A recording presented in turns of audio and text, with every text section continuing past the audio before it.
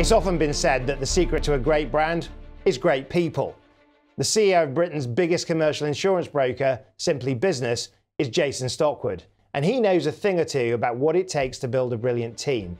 The company has been voted twice as the Sunday Times best company to work for, and this CEO believes that the big issue facing business is, simply put, the way we work. Governor of the Bank of England, Mark Carney, has estimated, Jason, that there'll be 15 million jobs going over the next 13 years or so. It's a great day for the disruptors and the robots, but probably a bad day for people. Well, I think there's a paradox in the data and information that's coming out, Michael. So, you think about the wave of disruption, the pace of change is clearly accelerating, and yet every time we've had these industrial shifts in technologies, we've caught up with it at some pace. So I'm an optimist about technology. But if you're a lorry driver, if you're working on an oil rig, if you're thinking about a long-term future as an Uber driver, these are bad days, right? Definitely. I think the long-term prognosis is definitely good for us. I think there's a world of abundance through technology that we're going to enter, but I think the short-term difficulty over the next 10, 20 years, as we navigate what Peter Diamandis calls the bridge to that world of abundance, I think it's the next 20 years where we need good government intervention. But right now, you've got a lot of entrepreneurs that are being held to account by slightly angry customers. Travis Kalanick in the back of one of his Uber cabs having a driver saying, "You're sending me bankrupt." Yeah, well, I think this is the disparity between some of the sort of Silicon Valley views of, focusing on wealth creation as the only motivation or signal of success,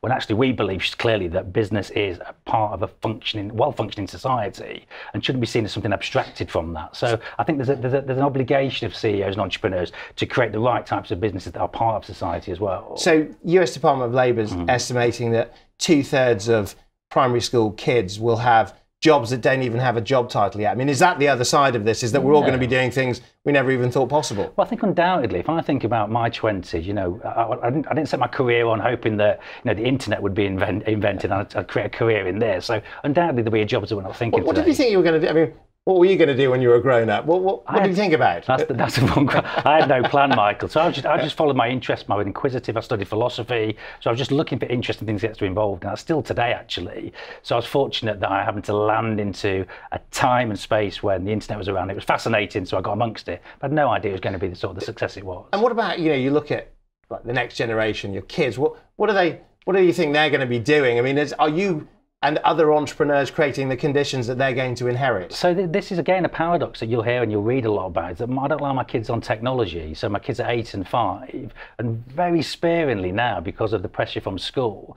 I think that what we need our kids to be is free thinkers, collaborators. But you're a tech entrepreneur, so your kids, you don't want them to use tech? No, I want them to, in the early stages of their life, to develop the life skills required. Technology has to be a servant of business means or customer needs. It can't be the driver. Creating technology for its sake is not the objective.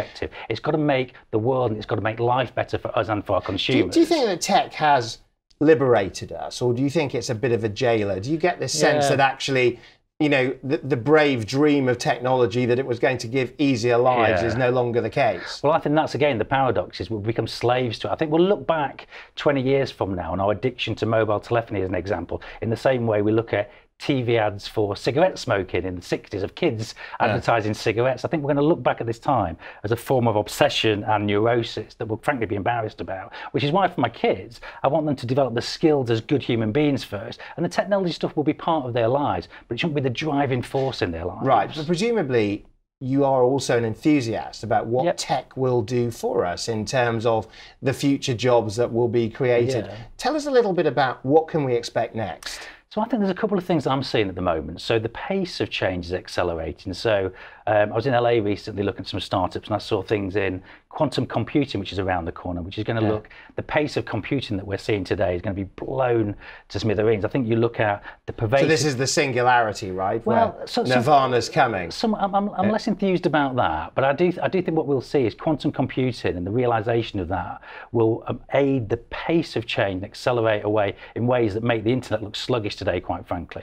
I think you look at the Internet of Things, pervasive sensors, and you look in a layer of machine learning in there, and there are all kinds of opportunities that could be used as a force for good for society in the round, rather than just a capital or wealth creation for a few entrepreneurs. So for us mere mortals in this age of the robots, what do we have to do to get ready? What does that future world of work look like if you're the man and woman on the street that are thinking about their future jobs? So I came from a background where I did a number of mean. I was a waiter, I was a bar staff, I was a labourer on the docks. None of those jobs really appear that high on the top of Maslow's pyramid of self-actualisation. Those jobs need to go, quite frankly. And I think what the promise of technology should be is it liberates, let the robots do the automated, the rote tasks, and let us be creative, let us be imaginative. Right, but if you're a PA who's sort of looking at Alexa and all these other sort of automated assistants, I mean, it's okay for people at the top of that hierarchy to be thinking about, we don't need these jobs anymore. But if you've got that job, you might feel very threatened right now. But I have an optimistic view of human nature. I think, from a working class background in Grimsby, the expectation of where I've got to, if I can do it, anybody can. You need the conditions of success, which is largely government obligation, set up educational opportunities and create that sort of freedom for people to move up through the classes. But do you understand? But then it's about self-determination as well. But do you understand that there's a lot of people that feel that they're almost a hostage to this debate, that their jobs, their futures are being created by people like you, and there is a responsibility, right, on you and other entrepreneurs about those jobs of the future. But I take that obligation seriously. So for us, as an example, we have a contact centre where we have 200 people, and we've committed that we're going to automate and use technology to take away the rote and, quite frankly, the quite boring elements of their job. But our promise to that team is that we're going to share that shareholder benefit between shareholders and reduce their working hours to a 4-day week by 2020 on the same wages. On the same wages. That's the type of strategy we need, to share the benefit between shareholders and the employees and parts of the organisation. And when you look back, say, over the last 4 years, I mean, are your people doing a lot of things that they never dreamt they would be doing right now? I mean, to what degree is that disruption a here and now issue? Yeah, I think the automation of processes, I think we've also seen that the machine learning algorithms that are open source now and allowing us to think of uses of data in ways that we can't of today.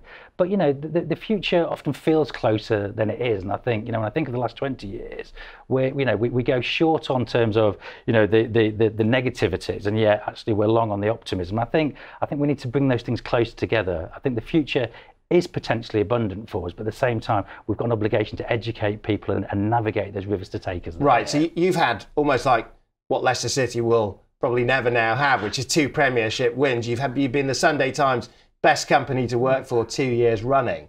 I mean, that's quite applauded. I mean, what do people see in Simply Business? What do people I'm stuck on the Claudio Ranieri analogy now, Michael. I'm going to end up sacked in a couple of weeks. Exactly. Hopefully the shareholders won't be watching this. I think the starting point for us is that every business, whether they like it or not, is a technology and data business. And I think that's wrapped around phenomenal cultures. You need great people to win. And I think for us, we start with that principle, which is we're trying to solve a problem for customers, but the culture that drives that has to be right. Right. So if we haven't got a great culture internally where people feel empowered, trusted, and have the ability to choose what they work on, our customers can never be served well. So I think it's actually, it makes good sense from the type of culture you're trying to build, but it also makes good business sense. People work harder when they feel engaged in your business. So for me, it's an obvious thing to do, is try and build a culture that empowers people. And are you planning for a business that will have more in the way of AI and robots and less people, or do you actually have more people in there as well? Well, we're growing, and I think those things can live side by side. So 3 new roles, to your point earlier around new roles, where we're hiring a head of automation and AI. We're hiring a life coach, so our employees can feel like the strategic goals of the business are mapped to their own personal goals. And we're hiring a behavioural economist at the moment as well, to think about how we can think about human behaviour and how that interacts with technology and our customers. And again, these are both examples of how we want to automate and think progressive about our business. But there's also roles that wouldn't have existed 10 years ago. So I think they're good examples of both. So, I mean, a lot of the debate is about jobs going, but of course, a lot of businesses like yours that are in the kind of London area especially are actually dealing with a skills drought right now. I mean, how do you find good people? Yeah, well, I think our, focusing on culture helps. It attracts people. I think we've got a growth business that's trying to solve a problem in a market where customers are underserved as well. And we're ambitious, and we try and hire great people. Technical skills are a given, and just trust them to try and be the best they can. And can you find enough of them here? I mean, are you worried about things like Brexit and other sorts of things in terms of your ability to hire great people? So in our London office, we have nearly 180 people, and we've got 30 different nationalities. So I'm vastly concerned around, if there's a restriction on talent coming from, certainly from the EU, And it is a struggle. You know, we're trying to add at least another 50 people at the moment. And so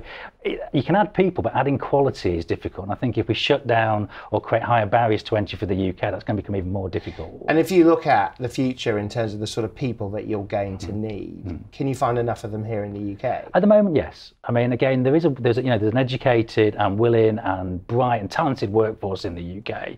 But I'd be worried about, we need that access to international markets as well. Not only just to be able to make the best talent, but for diversity in your organisation as well, which is a massive driver of success at the same time. And in terms of growing your business in this climate, when you look at the future, you look at that kind of future business you're building, are you optimistic about what you can do here? Yeah, I'm an optimist by nature, being an entrepreneur, which is I think so. And I think, the UK is growing, it's becoming increasingly digital. In our sector, which is a laggard in the insurance industry, there's a huge opportunity for digitisation. And I think also we just launched in the US 3 months ago, and we're looking at other international markets. So there's no doubt there's a lot of opportunities for growth. And how does a market like the US grab you in terms of a lot of British companies have gone over there and we've never heard of them again? What's going to make you different? Extending your Claudio-Ranieri analogy here, so I'm feeling. No, I think. Well, even M&S gave up, right? Well, I think that it's an underserved market. We're not in any way naive to the challenges in that market, but it has to be true that in our market, digitisation and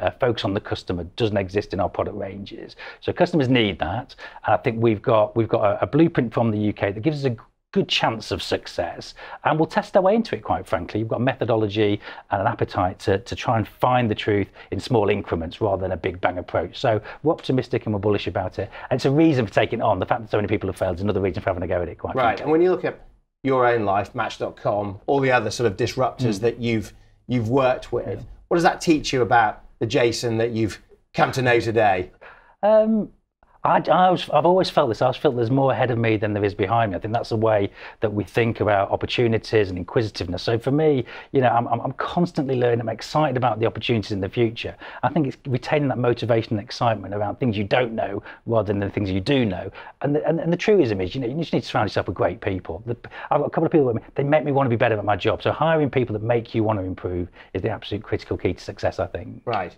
And there is, though, this issue that talented people like yourself, talented people like presumably the people that work at Simply Business have got a lot to play for in this economy. Yep. But if you're part of the have-nots in this environment, if you're people that sort of feel a bit left out by the conversation we're having, what's your message to them? So I think business is a force for good. So our overall ethos in Simply Business, as it is with a lot of other businesses that are going for B Corp accreditation, is that business is not isolated from its effect on both its employees, its customers, and society and the environment as well. And we take all of those obligations seriously. Right. And there's an increasing number of businesses that think like that. But what can they practically do? I mean, you say business is a force for good, but if you believe the surveys, a lot of people would feel exactly the opposite about business right now, that it isn't a force for good, that it's actually about job cutting, not job creating. Sorry, Mike. Not all businesses, but I think there's a growing cohort of businesses that see their obligation, not just to shareholders, it's creating jobs, it's doing the right thing by the environment, and it's thinking about business as a proactive member of society rather than just something which is a wealth creation and a concentration of capital. I think what you're alluding to is this distinction we're seeing today, which is capital being further apart from labour in terms of where the value is created. And I think businesses like ours try to bring them close together and say, we do take obligation to shareholders seriously, but the way you do that is taking care of people and taking care of the environment and society at large as well. And I'm hopeful that that's the movement we'll see over the next 10 years as people realise that, money in isolation is not a good motivation for people. The march of business, the march of jobs. Jason, thank you very much indeed. Thanks, Michael. Well, what did I learn there? Well, the future's not just going to be about machines. There are going to be a lot of new jobs. And it's because of that people will continue to be the secret source of many great businesses. So business could have a new mission in creating the very future of work.